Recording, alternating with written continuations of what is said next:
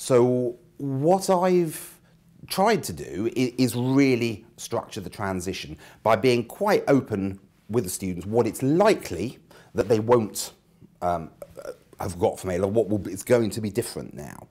Things like not relying on a single text, things like not relying on a single correct answer, avoiding kind of formulaic evaluation responses. Again, it all comes down to those early chapters where if students and lecturers engage with those fully, I believe should be really helpful in managing the transition. Because I think you can't do the transition for students. It's happening in their own minds. But you can be honest and insightful about the challenges they're going to face and give them the strategies.